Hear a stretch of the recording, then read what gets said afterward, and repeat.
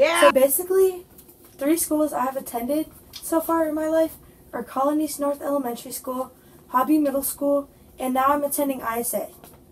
Why I chose to come to ISA is because I was kind of forced to by my family, especially my sister. I like to spend my free time playing volleyball, watching movies, and watching YouTube. If I was a shoe, I would either be Birkenstocks or On-Clods because I'm always on my feet. I guess that's why I have shin splints. Birkenstocks because I'm adventurous and they're very adventurous shoes. Bye guys, hope you enjoyed the video.